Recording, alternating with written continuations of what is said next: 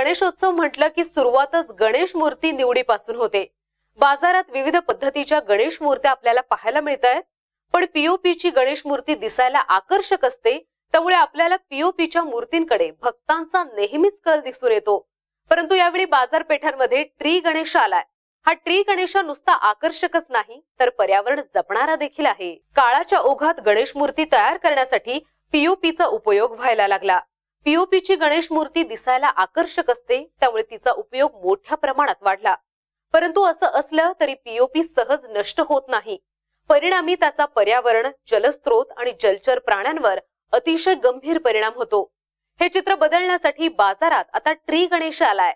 पर्यावरणाचं नुकसान होऊ नये यासाठी ट्री गणेशाचा उपाय हा नक्कीच प्रभावी ठरू शकतो। लाल माती, सेंद्रिय खत, नैसर्गिक रंग आणि बियांचा उपयोग करून गणेश मूर्ती तयार करण्याचा हा उपक्रम असून, मूर्ती विसर्जित केल्यानंतर तिथेच एक रोपटा अंकुरेल आणि पर्यावरणाचं रक्षण होण्यास हातभार लागेल। मूर्ती तयार करताना मातीत विविध झाडांच्या 7-8 बिया टाकल्या जातात। त्याविषयी अन्य वस्तूही नैसर्गिक असतात, त्यामुळे या मूर्तीला ट्री गणेशा असं नाव देण्यात आलंय।